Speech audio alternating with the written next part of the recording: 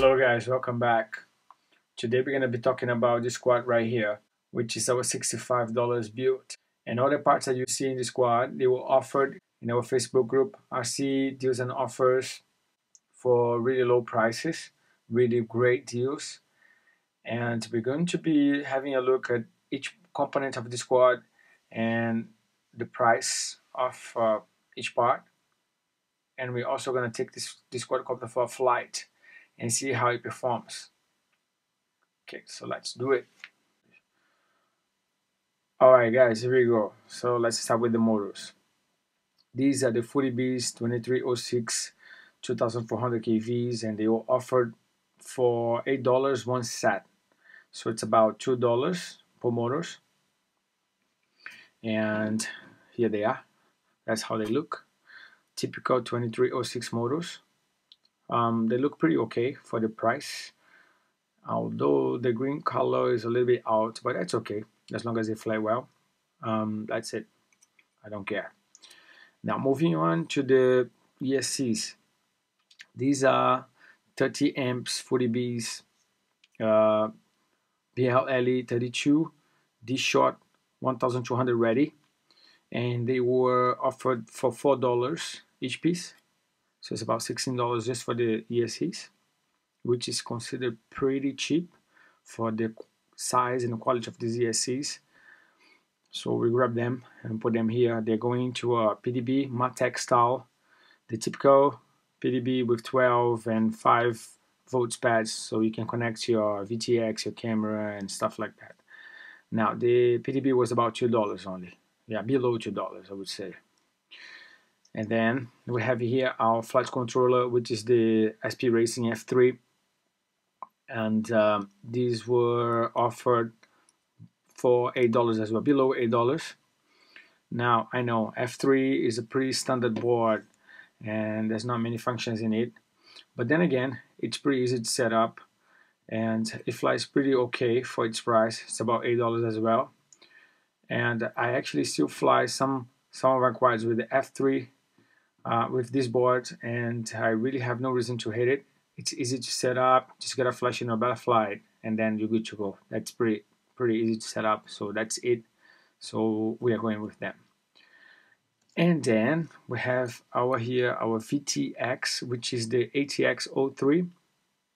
And the main reason why we picked up this VTX is because it's very light and it's very easy to set up as well, and it's very small. It fits pretty much in any frame. And one more thing is it comes with 25, 50 and 200 milliwatts, so you can actually switch in between frequencies, channels, and also how many milliwatts you want to use. And it was about $10, so it's pretty okay, pretty good.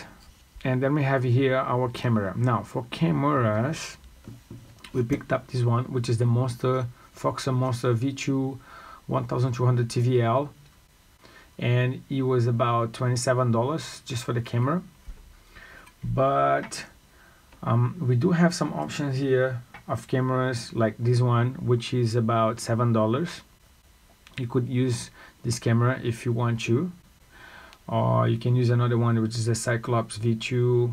It's about $10, and you can actually record your flights. There's a DVR board here, just put an SD card and you can actually record without any interference. But cameras are something really personal. It's really up to you.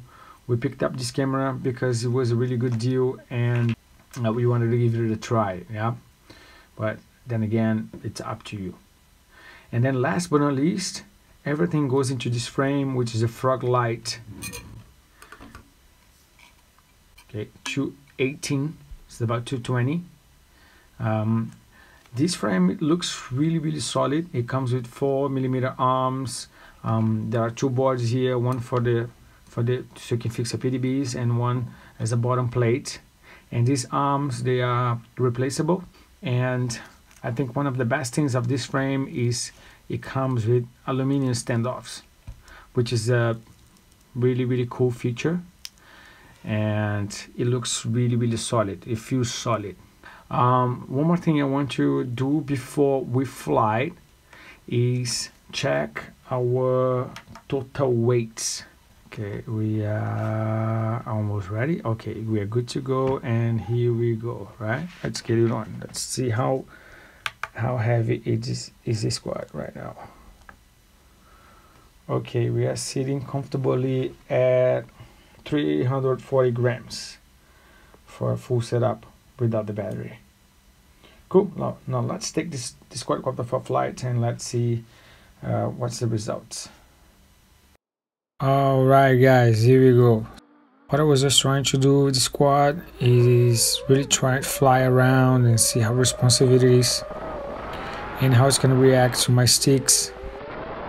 I have not made any changes in the PIDs. I was just made some adjustments in the rates for what I usually fly with my other quads and see how it's going to perform. So just really trying to punch and see how fast and how responsive it gets up, and rolling slow and rolling fast, and see how fast it's going to drop from the sky and if it recovers well. That is what I was trying to do. Nothing much, and I was actually having a really good time with the squad. I was already having a fun flying it around, and I think it's totally worth the money that you pay for the parts that you get. I have nothing to complain about it. I do need to make some adjustments in the PIDs. I still feel there's some vibrations on throttles up, on punch, but I think that's normal. Can be adjusted. It's not a big deal. I'm not seeing any funky, weird behavior from the quad. I was just really throwing rolls and flips and doing stuff to see how it's gonna react, and it was just flying nicely. It was just doing whatever I wanted to do. Yeah, so I would definitely recommend you guys getting some of these parts, and if not all, and get out there and fly with the minimal amount you can spend as possible. So guys, keep flying and keep following us. Stay tuned with the group and stay tuned with the channel, as we will be bringing more deals and more offers for you guys, and we'll see you soon. Thanks for watching, and see you next time.